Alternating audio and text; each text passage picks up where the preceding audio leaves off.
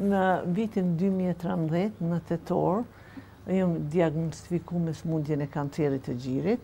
Kam qenë moshës 42-43 vjeçare, që 4 vite jam duke u mjekuar, me qenë se këto kam kryu operacionin, kimoterapin, rrezatimin në institutin onkologjik. Është një staf i mrekullueshëm i mjekëve dhe motrave, që nuk ka nevojë femnat të shkojnë për shembull jashtë shtetit Kosovës të mjekohen. Doja i lusja të gjitha femnat, motrat, nonat shqiptare, kemi qenë fortë dhe do t'jemi prapë, se sëmundja e kancerit nuk është asgjë, që me thonë si një lloj virusi gripit. Kjo vetëm me vullnet edhe dëshirë shërohet. Në vitin 2013 kom pasur shumë probleme, sidomos për barna, se instituti onkologjik ka pasur shumë pak. Me qenë se kërkesat kanë qenë të shumta edhe ka qenë shumë e kushtueshme. Brenda 3 muajve kom harxhu për afërsisht 20.000 euro me operim, me gjitha ato.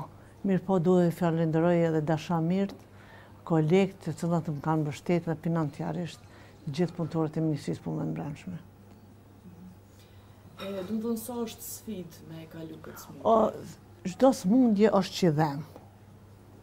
Mirë po edhe kjo është kaluese. Ju lusë të gjitha femnave të cilat janë diagnostifikuar me sëmundje të kancerit gjirit apo në kancer pjesë tjera të trupit, që kjo sëmundje shërohet.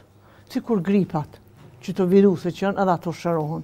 Edhe kanceri me qenë se tash po ka barna, ka mjekimi, është nëse fillon mjekimi shumë i hershëm, se unë kam qenë stadin e dytë, më kanë thonë që është stadi i dytë i kancerit, ju kom preferuar rregullave të mjekut, me biopsi, me incizime, kimoterapi, operacion, kimoterapi, 5 javë ditë rrezatim, gjithaj kam bërë në Prishtinë.